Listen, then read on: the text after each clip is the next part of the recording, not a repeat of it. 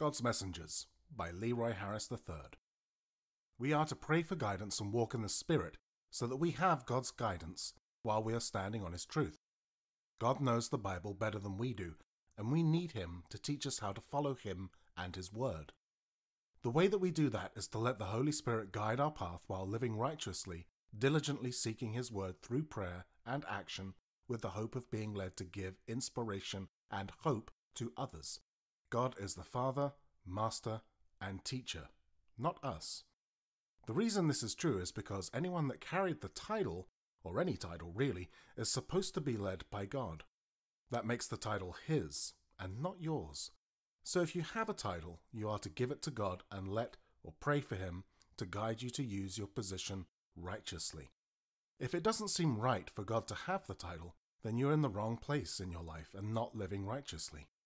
To be led by the Holy Spirit is to be guided away from unrighteousness.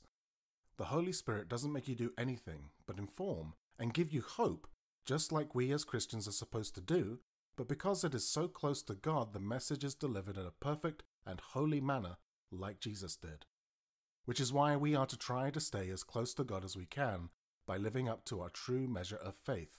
That is why the Father, Son, and Holy Spirit, or the Trinity, is considered one unit, because they serve the same purpose in a holy way. When we are close to God in this way, we are no longer considered servants, but friends of God. We are to live righteously, and the Holy Spirit is one of God's ways of doing this. Related scripture. Hebrews chapter 11, verse 6. He rewards those who diligently search for Him. Matthew chapter 23, verse 8 to 12. God is the teacher, God is the Father, God is the Master, we are the servants of God. John chapter 15, verse 13 to 15. We are friends of Jesus. Romans chapter 12, verse 3, measure of faith.